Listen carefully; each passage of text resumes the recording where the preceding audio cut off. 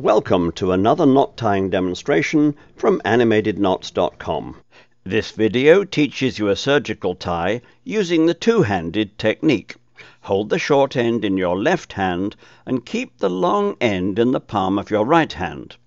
Insert your right index finger between the two ends so that they cross in opposite directions.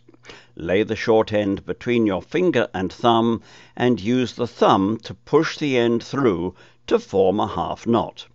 Pull this knot tight and maintain tension on it during the next stages. Insert your thumb between the two ends so that again they cross in opposite directions. Lay the short end between finger and thumb and use the finger to push the end through to complete the square knot or reef knot and pull it tight. For security, this knot is usually followed by more half knots. For more information about this knot and many others, and to learn about our mobile apps, please visit animatedknots.com.